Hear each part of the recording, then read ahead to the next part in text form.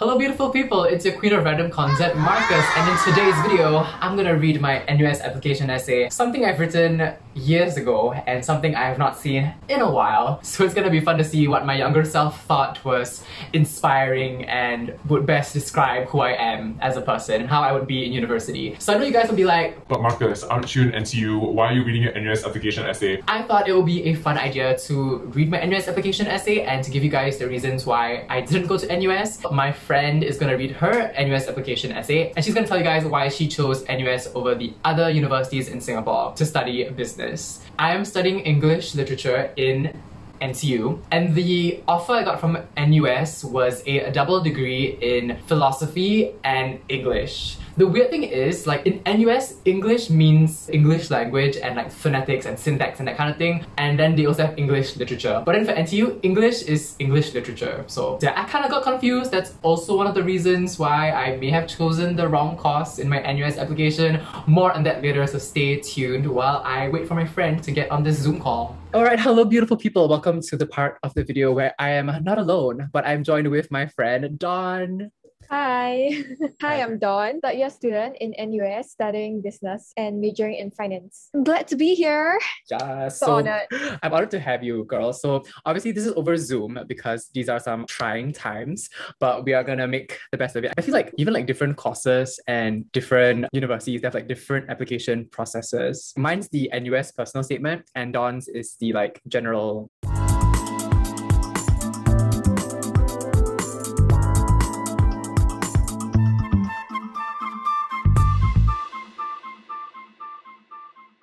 Starting off with the course, right? Honestly, I didn't really know what I wanted to do after JC. So I was so done with the math. I was done with like science, like chemistry. Oh my God, I did so badly for that. Same.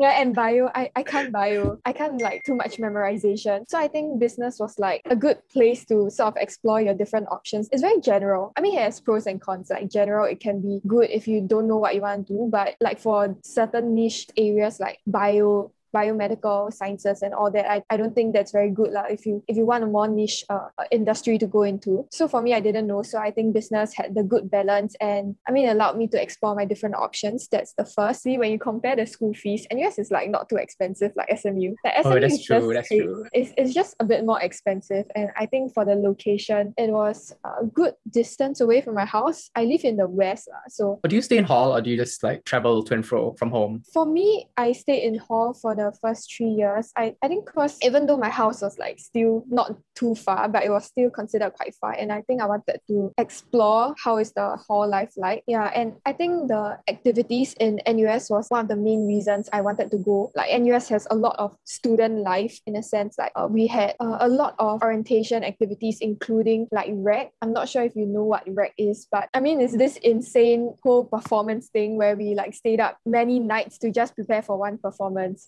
I remember you were texting me about it and I saw your post. It's damn insane. Yeah, but I guess it was fun. Like getting to experience those. Yeah, I'm glad I made that decision in the end.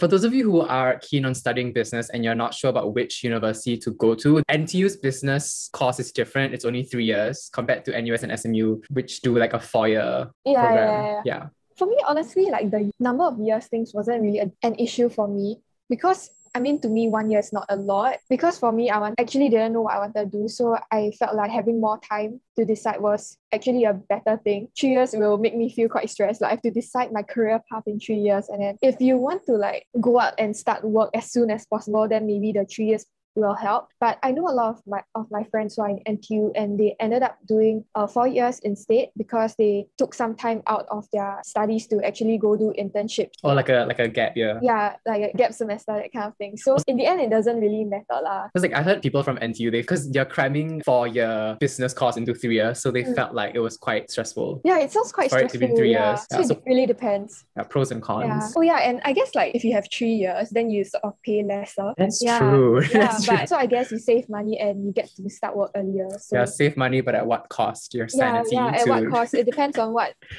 you think is like the most important. So for me, I'm studying at NTU. I'm doing a degree in English literature. Why I chose NTU over NUS was because, I mean, like, okay, location-wise, I live so near to NUS, it's not even funny. Like, I have a direct bus to NUS. And I was like, why did you go to NUS? There are two reasons. Number one, I applied to the wrong course in NUS for the LOLs and I got in.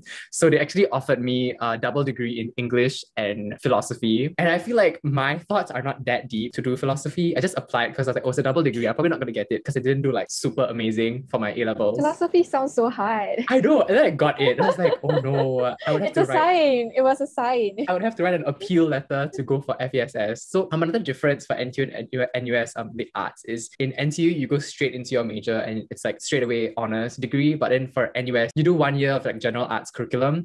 Then from then you choose like what you want to major in. So that is good for people who are not sure what they really want to specialize in for the arts. It gives them like a good chance to like, kind of explore different modules and courses before making a final decision. Whereas in NTU it's just like this is your major for the like next 4 years already. Yeah, so for me, I knew I wanted to do literature. I was like dead set. That's why I chose NTU. Also, you guys can check out like the modules that the universities are having on their website to kind of see like what's in the syllabus, what interests you. Because for me, I felt like NTU had a lot more module offerings than NUS. Like we have stuff like I can't think of any right now, I know, but I'll like, insert like in the. I know what you mean. I know what I mean. Like I'm like sometimes my friend talk about like how they have art classes as UEs or like Yeah, sports. like And I'm like, wow, I was so envious. My friend literally took like batik painting. Yeah, it's also and another so friend who fun. did like ceramics. Yeah, we don't have that in NUS. Like you have to take legit modules, things that you have to actually to study for the exams. And I mean like painting and stuff. Yeah, my friend took So a painting jealous. module also. Yeah. So, guys, when you are considering university, look at the graduation requirements because for NTU, it's like we take our core modules, then general education requirement, where it's like we have to take like one compulsory business module and one compulsory language arts module, and then two other like business/science/language arts modules for like, then yeah, and then the rest is unrestricted electives where you can basically pick anything. There's literally a module on singing. I'm gonna be signing up for that real soon. Girl. Yeah. Maybe they'll ask you to video yourself singing. Oh my god. I mean, I'm ready. Yeah, you're ready, man. What's your graduation criteria like? Like, what do you have to do to graduate? I think it's quite standard across unis, but mine was basically they have like the core modules, fulfill them in the first 2 years of your uni. Then after that, you have your specialization courses, third year, fourth year, where you try to clear all of them. And we also have UEs. If you want to take a second major, you also can. So that is like, see the website for more information for that. Oh yeah, for you guys who are like planning to do minors or second majors for your degrees, for NTU, you need to get like a 4.0 GPA and above to do a second major. Yeah, so you guys can like check out like the requirements, like what you need to take, how many modules and stuff you need to clear. I can't really explain it because I'm not the best in math. I took an arts degree to make sure I don't have to do math anymore. So just go to the website and really look at all those numbers and the graduation requirements. Because I think not a lot of people, I think even I didn't really look at the graduation requirements when I was choosing the university. And I think like when you go into university, like as a first year, there's a lot of seniors that will help you. Then they'll pass you like their knowledge and like information. And I think that really helps lah. So it's okay if you don't know all the graduation requirements before you enter university. I think you can just like figure it along the way. Not to worry when you first enter. Yeah. Okay, I'm gonna read my personal statement. It's very cringy.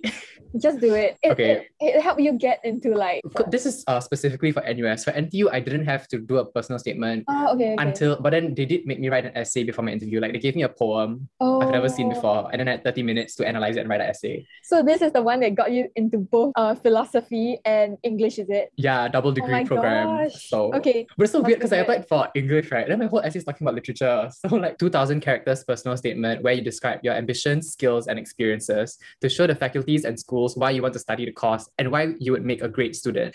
As a boy who never bothered to read until he was forced to, having to learn literature irked me. I used to think literature was boring and meaningless.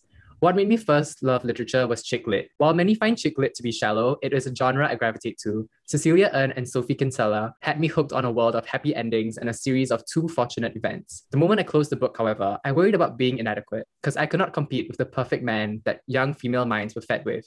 I realized that the things we read had the ability to shape the way we think, and this led me to want to explore the portrayal of women's ideals and to experience NUS's modules on feminism and women novelists. While studying literature, I aspired to spark conversations like the poets I looked up to. So I explored what it meant to create literature and started experimenting with poems.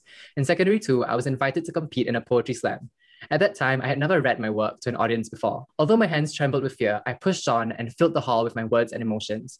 To my surprise, I was awarded second place, which was a rewarding honor. Since the poetry slam, my head was brimming with topics I wished I discussed during the competition and jotted down the words I found for them. As I communicated my ideas through this new medium, my desire to share what I felt intensified. Pushing aside any fears or self-doubt I had as an arguably inexperienced 14-year-old, I chose to champion the dauntlessness I believed in and published my first collection of poetry. Therefore, I continued to hone my skills in poetry and was even brave enough to combine them with my love of music by writing and producing my own songs. One step at a time, I'm slowly gaining confidence to venture out into uncharted waters, which is how I know I will thrive in a community of equally bold individuals. Yeah. I love it. Thank you. One tip for you guys writing the essays is like to really give a specific thing you want to do in university, because they want to know like what kind of person you're going to be in university. So I said like the women and feminist novelists like module in NUS because I saw that they had that. Like be very specific, because it's like you could write this personal statement to like any university, but it's like they want to know like why NUS. Yeah, I think being specific is quite important. Like I'm pretty sure they know like students will sort of like copy and paste all these personal statements. So I think they want to see that you are different. I think yours was quite interesting. Thanks. I think yours was like it showed very different aspects of you. One that is more academic, one that is artistic. I think that was pretty good. I think mine was like just lame stuff. Thanks. I can't remember. It's okay. It got you to where you are. So like it served its purpose. Okay. Feel. No, it's so weird because like in America, they're so focused on like the application essay is such a big thing. Like here, I think no one really thinks so much about the application essay because it's very like grades focused. Yeah, they look a lot at grades. I don't know. I don't even know if I would have done well if I were to write a personal statement. Look, I know I wouldn't have done well because I applied to Yale NUS and I didn't even get called back for an interview. Because for them, thanks. But it's like the application process is so focused on like who you are as a person, because they have a short answer thing. Like if you could bring one thing to campus that best describes you, what would that thing be? Oh. Right? Like it makes you like there's no right answer, right? Yeah. They just want to know like who you are. You have to write 2 essays. About what? I think they'll give you like topics, like things like life-changing events, or like a conversation you had that made you change your beliefs or something like that. Wow. They just want you to really like pour yourself into same. I'm not that great at like writing. Yeah, I'm also not very good at writing. Like if you want me to like talk deep and stuff, I can't. Wow. But it's okay. You're enjoying where you are now. Yeah, so, I'm loving it.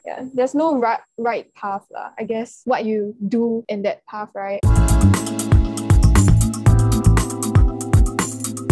Any tips to the people who are choosing which universities to go to and which course to go to? I mean, there's a lot of factors that really comes into play when you're deciding. But for me, I really just went with my gut, you know. I think it's very good to see your seniors in their schools and what they're doing. I based that off on my decision as well. I looked at where my seniors went and what they're doing, how is campus life for them. And I sort of decided that based on what I wanted for myself. So when I saw like people having a lot of fun in NUS, doing all these activities that I wanted to do as well, then I decided that I wanted to try that and just went with it, you know. I mean, all the universities in Singapore are pretty good. I mean, there's no wrong. You can't really make a bad choice. So I think just go with your gut and just make the best out of it. I asked the literature department in NJ and they all like responded. I think my teacher gave me a long list of like compilations of like why each teacher went to the university of their choice for literature. And I was like, that's so nice, because I was that's so NUS nice. or NTU. Honestly, to this day, I think people still like look down on NTU. Like if you go to NTU, you're considered like not as smart as going to NUS, because NUS is like the Singapore word. Yeah, but it's all around the same nowadays. Yeah, it's honestly the same. It's just, just focus on getting good results first. Make sure you study hard. I mean, it's good to have goals. Study hard. Yeah. Literally during A-levels, I had my laptop background was university campuses. I was like, you gotta wait whenever you look at your laptop. Gotta manifest. Self-motivation. Yeah. It's definitely good to have options, because I'm sure many of you don't have a clear direction of where you want to go yet. So I think getting good results first is like more important, in a sense that you get to have the options that you can after which decide upon later. Yeah, because to be honest, I feel like NUS and NTU, they're very academically focused. So your grades speak more than your personal statement. You gotta play the game, man. Yeah. I mean, that's like in the Singapore context. Thank you, Dawn, for joining me. You're welcome. Thank you for having me. You're welcome. And thank you guys for watching this video. And that is it for this video. If you like this video, don't forget to give it a thumbs up and subscribe to my channel if you haven't already. I Honestly, yeah, I post really random content. So like subscribe. You don't know what you're Subscribe, gonna get. everybody. It's gonna be good. I hope this video kind of gave you guys some insight of how to write your personal statements and some tips for choosing NUS versus NTU or SMU. Yeah, but I mean, both of us are from NTU and NUS, so we're just giving you that perspective on things. Maybe I'll talk to some friends from other universities and give you guys like an idea of how it's like in those universities. But for now, I will see y'all in another video. Bye. All right, bye.